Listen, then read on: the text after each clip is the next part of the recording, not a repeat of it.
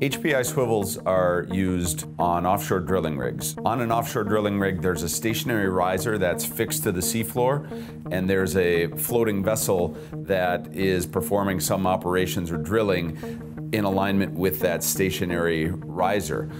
As the winds change or the currents change, that vessel pivots around that riser to adjust accordingly, and the hoses that are fixed onto that riser have torque or torsion applied to them that the swivel absorbs.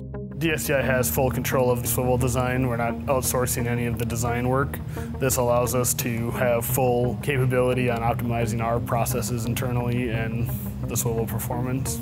In recent years, we've really evolved our processes before we release projects to production. What we're looking for is any potential issues before the project launches, and we try to correct some of that and implement tools or other things that we need, updates, revisions, make sure things start smoothly. The HPI swivel requires custom assembly fixtures, and we design these fixtures here at DSTI for improved efficiency and to remove some of the safety risk out of the assembly process.